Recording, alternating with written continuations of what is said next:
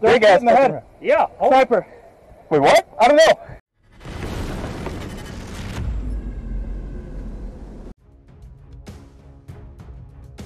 The armed forces of Ukraine overcame a Russian minefield and entered the battle for the liberation of Tokmak, reports CBS News. A U.S. official told the publication that Ukrainian forces have overcome a Russian minefield north of Tokmak and are now fighting the first line of Russian defense holding the city. But, as military experts predict, the liberation of cities such as Tokmak and the further advance to Melitopol will be a difficult task for the Ukrainian military.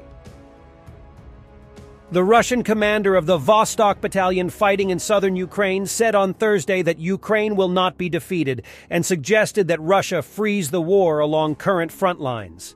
Alexander Khodakovsky made the candid concession yesterday on his Telegram channel after Russian forces, including his own troops, were devastatingly defeated by Ukrainian Marines earlier this week at Urozhaine in the Zaporizhia-Donetsk regional border area.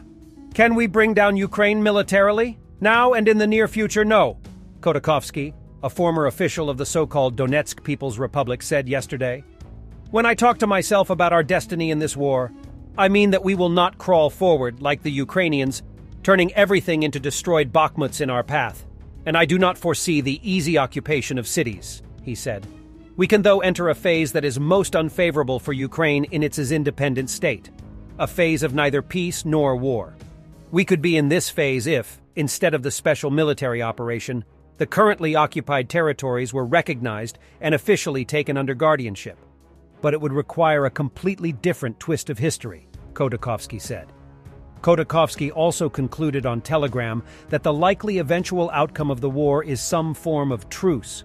The well-regarded think tank, the Institute for the Study of War, assessed Khodakovsky's comments in the context of ongoing power struggles among Kremlin elites and the practical consequences of recent battlefield setbacks for the unit that he personally formed in 2014.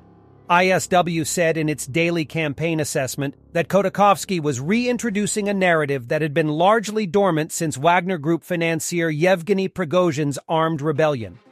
In April, Prigozhin stated that Russia should freeze the war in Ukraine to set conditions for a future victory without negotiations. This is an older video, but it's good. U.S. volunteer had a rocket bounce off his helmet. His new call sign will surely be Iron Dome. Oh, God. Yes, it did. Holy. I'm done. That's it. I'm done. Go ahead. Fuck that. That was a big ass in the head. Yeah. Sniper. Wait, what? I don't know. That was a fucking rocket. Yeah, it was a rocket, bud. Oh, rocket bounced off my head? Oh, fuck! Oh, shit! Oh! I was wondering what the fuck that was. Oh. You stupid motherfuckers. It was a rocket at her Humvee and hit me in the dome. Oh, my fucking God. Oh, fuck. Okay, at least I was recording for that bit. Let me get back in my hole. Rick just got hit in the head with a rock. A video appeared online that shows Russian SIG oil tanker after an attack by a drone. The tanker has a large hole. The voice behind the camera confirms that this is the result of a drone attack.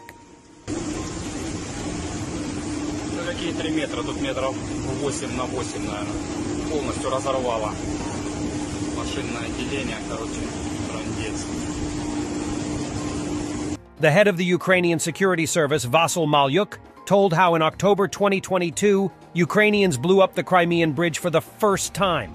In order to inconspicuously transport 21 tons of hexane to the bridge, the SBU employees wrapped the explosives with packing film.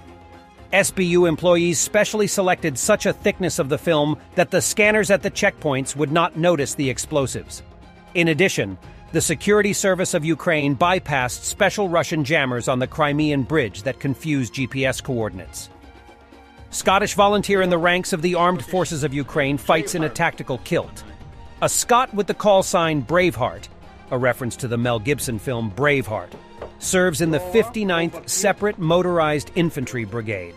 Tactical kilt provides comfort in hot weather and has a number of pockets, a belt for pouch, and attachments for additional equipment.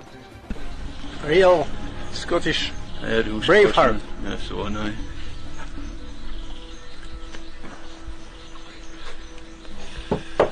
Lava, combat killed. Combat killed.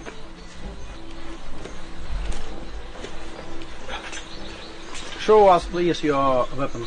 What do you take? I take the grot.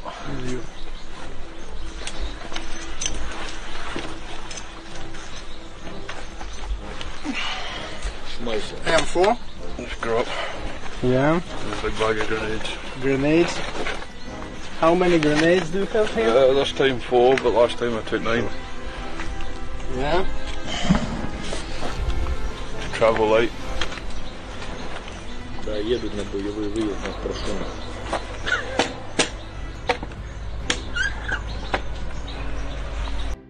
The Swiss authorities have announced Switzerland will no longer accept passports issued in the Russian-occupied territories of Ukraine and Georgia. The documents will not be recognized as valid to cross the Schengen borders and will also not be accepted for obtaining a visa, Swiss Info reports. The restrictions will affect persons who have civilian or diplomatic passports, residence permits for stateless persons, certificates of return, and seafarers' identity cards. Humanitarian visas, visas issued for reasons of national interest, or visas due to international obligations remain available for people from the occupied territories. Footage of Putin visiting the headquarters of the Special Operation Group in Rostov-on-Don. The Supreme Commander-in-Chief was met by the head of the General Staff of the Russian Armed Forces, Valery Gerasimov. By the way, this is the same place from where Gerasimov ran in panic after Prigozhin mutiny.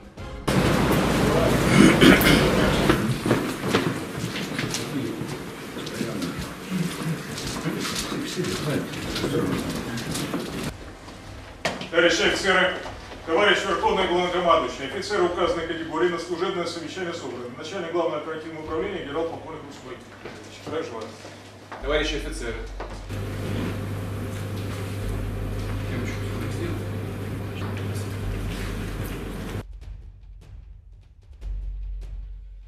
Ukraine can liberate all its territories militarily, but it will be a long, hard war with heavy losses. General Mark Milley, in an interview with The Washington Post, he noted that the occupiers suffered huge losses, have problems with morale, command at the strategic level, and logistics. Russia is now on the defensive, and Ukraine is advancing. In Milley's words, it's a very, very tough fight.